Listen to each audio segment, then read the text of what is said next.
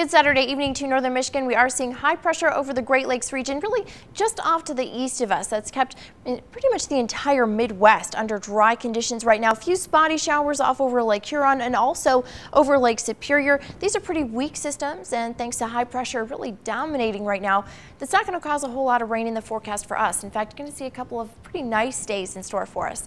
Here's a look at stormcast heading overnight tonight. Mostly clear skies. That's going to let our low temperatures drop down into the low 50s for most of us. And then we start off here Sunday with plenty of sunshine. Going to be another great day to get outdoors. Highs for Sunday look to be in the 70s, a few low 80s. And although stormcast puts a few spotty showers in there, I think for the most part we're going to remain nice and dry.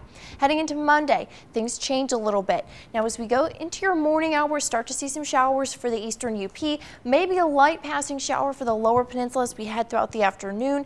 But it's not going to last long. It's not going to ruin your day. What you're really going to notice both Monday and Tuesday is the heat. In fact, in the afternoon, both of those days, high temperatures approaching the mid 80s to about 90 degrees for some of us. So definitely, like I said, grab that water as you head out the door.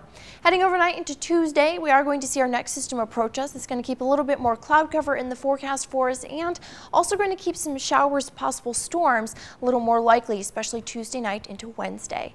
Here's a look at your 7-day forecast. We are looking at sun for Sunday into Monday. Again, a little more cloud cover Tuesday and Wednesday, and that's really the best chances for some rain, possible storms. What you notice though, hot Monday and Tuesday, and then behind this system, looking a little cool down, get a lot more comfortable weather to be outdoors in, highs in the mid 70s with more sunshine as we end the week. Thanks for clicking at UpNorthLive.com.